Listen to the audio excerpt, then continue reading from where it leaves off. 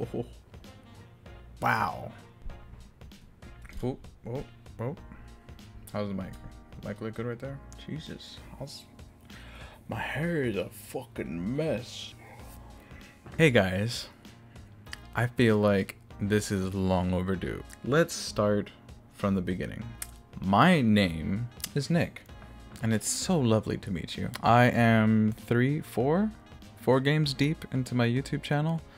And I feel like it was missing something, missing quite the introduction of yours truly. I feel like I just completely skipped over that little hump. And I feel like it was overdue. I feel like it needed it to give introduction to my channel, what it means, why I have it in the first place, and why I love all of you so much for viewing it nonetheless without the introduction. Mainly, majority of you probably already knew me, knew who I was, and knew that I was starting this. But for those of you who don't, I figured it'd be nice to throw you, a little something about me. What can I tell you? Like I said, my name is Nick. I graduated from the Art Institute of Phoenix with my bachelor's in media arts and animation. So for the longest time, I've had an affinity for anything art related, really. From when I could first pick up a crayon, is when I first started actually just drawing, scribbling, and that evolved into whatever it became,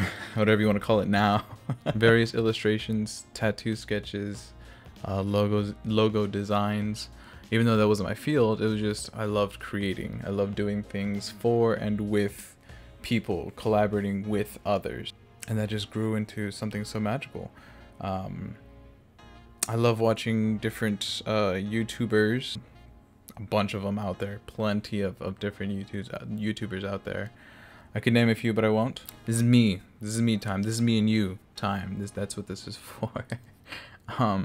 The real reason I wanted to pursue YouTubing, or YouTube content creation, I should say, is because I grew so attached to people that I loved watching on YouTube and said, you know what, hey, I could do that too. Why don't I? And take my own little spin on it for all the little quirks and things that I love expressing through conversation or through human interaction, which I miss so very much. That's another thing. I hope all of you are staying safe out there as well as you can during this time. It's terrible things that are going on out there. I'm not going to get into any religious or politics. I'm not about that. One, because it's just a topic that'll lead into a whole rabbit hole that we don't really need. And two, yeah, that's a conversation to be had elsewhere. That's not what this is for. I don't know of you, of the group out there that has viewed the bio of my YouTube channel.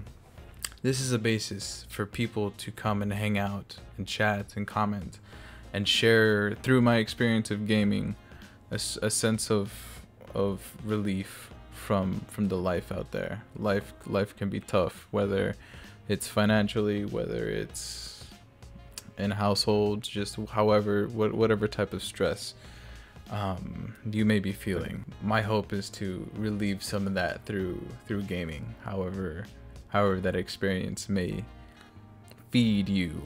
But in addition to that, for those of you who know me in real life, I'm not sorry at all. In that it's a different experience, I think, from when I first started this channel, and the first part, I think, it was only 4 games. How could I literally forget which ones I started? Because it was all around the same time. I want to say it was Ghost of Tsushima and The Last of Us, right after one another. And from the beginning, and I'm just looking at the progress that I've made in this relatively short span of time. From the very beginning, how nervous and I'm still kind of just weaning into it, getting my groove, getting my feel for this sort of setting, putting myself in front of the camera and having this whole setup, trying to see what I can do differently, what kind of games I can play, if it's going to be just games, if this channel is going to be dedicated to just one thing, or is it going to branch into different things, which in a sense it kind of already has. If you're watching this very video and you've also seen The Last Laugh, my pride and joy that we finally got to release it, and that was such a proud moment for not only myself but for the people involved and for the people that knew about it and encouraged us to get that off the ground, forming its legs and then taking off. And then at this point, it's whoever knows what's gonna happen with that. But I'm proud of that because it's a first project.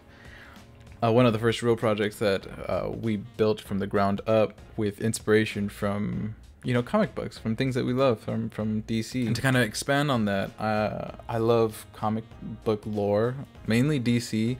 Marvel, I was more, I mean, being honest, it was like when Iron Man first came out that I was really, then that I started to really get into reading Marvel comics and reading that side and finding out more and going deeper into that lore. DC Comics, I grew up watching Batman the Animated Series with my brother. It was because of my brother for a lot of the things that you see either tattooed on me or hear me mention. It was through experiences and things that he loved and bled into me that I ended up loving, and kind of it manifested inside of me differently. And now it's years later, I'm 25, and it's all coming out in different creative avenues, whether it be through streaming or recording and publishing to YouTube, or my artwork. That's another big thing for those of you viewers. I am colorblind. I do have colorblind glasses. They're scratched to shit. Let me tell you, I do have color-filtered colorblind glasses. I like to wear them to see the world differently. It's kind of like wearing sunglasses. I like to have just a different appearance whenever I kind of see fit, but also kind of just to, like, when I do art, to not necessarily check my work. A lot of people are like, don't you wear those to verify? I'm like, no, because I mean, I lived the rest of my life without them, and it took an extensive period of time for me to get used to, or rather learn how to associate the world around me through color and apply it to different things. As long as it makes sense between me and you, that's all that matters. And then, funnily enough, it's because of that dictates a lot of different elements about, like, my fashion, for example, the lack thereof. Monochromatic colors. You look at my wardrobe and it's all just blacks, grays, very dark tone colors, just because I don't want to take the time to use my peepers and color match, even though I could say I'm relatively good, sort of, matching different things from clothing to color palettes, depending on what it is and how enthusiastic I am in the moment. but yeah, that was just a little bit about me. I just figured I'd share just a little bit of who I am, so you can kind of see and get to know more of the person behind the mic, in between the headphones, instead of just seeing this other YouTuber who's recording and publishing and streaming different games that he likes. Speaking of which, I recently made a Twitch channel. I'll post a link of that into the description below. First came my YouTube channel. Y'all know that, Crimson Line Gameplays.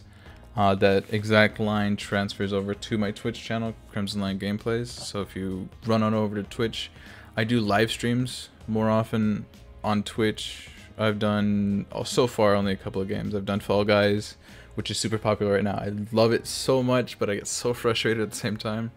And then a cult classic, Call of Duty Black Ops 3 Zombies. You can catch me playing that anytime, but pretty soon I'm hoping to get into, once I beat The Last of Us Part 2 and Ghost of Tsushima, we're gonna throw it back. We're gonna go all the way back to PlayStation 2, GameCube, Game Boy Color era with some of the games that I really want to experience with you guys over YouTube. But over Twitch, I'm thinking maybe some more Fall Guys. Definitely more Fall Guys. Maybe Apex, even though I suck at it so much because I played it the one time when it first came out and I said, nope, don't want to do this. I'm more of a story-driven guy, but In the early days, the multiplayer that I did play was all Call of Duty, and then that bled into zombies, and it just kind of stuck there for the longest. So I think it'd be nice to play and stream live on Twitch and see where that takes us, and then leave YouTube for a little bit of both, but mostly recorded and published videos that are a little bit more refined, that I can include my 3D NH intro that I love so very much. And I actually made that in college and just repurposed some good old footage that I made, and I love it. I'm gonna use it until maybe I just want to refresh my channel, but that'll be down the road. But yeah, for those of you who watch and continue to watch videos on my channel, I thank you so very much. Please continue to do so, and share, like, comment, subscribe, all those fun little things. But I hope you enjoyed this little synopsis, little, I guess, autobiography, whatever you want to call it, about me. If you want to see more videos like my gameplays, click that subscribe button, and don't forget to pair that with that bell so you know when the next one will be and you'll be notified. But leave a comment, leave a like, or leave a dislike. Tell me what you liked or tell me what you didn't like, and how I can improve what you may or may not want to see. If I could speak English, that'd be nice. But until next time, kiddos, toodaloo.